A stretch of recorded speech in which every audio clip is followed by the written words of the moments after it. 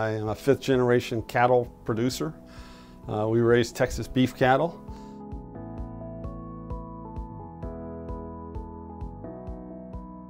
We raise good-looking show heifers and steers that we sell to parents, who then have the kids raise them up in 4-H and FFA shows all over the state. We were fortunately we bred the cow that won Washington County last year, top heifer, and we've had some. It's really exciting to watch those kids because that's the way they get college scholarships, is by raising a calf from just weaned until 1 year old. It's great to see that you can be part of something that helps somebody, one, learn work ethic. I mean, to raise a calf up from weaning to a year is a lot of work. You got to feed it every day, you got to brush it, you got to do all kinds of stuff. It teaches them the dedication and work that's hopefully going to help them throughout their life.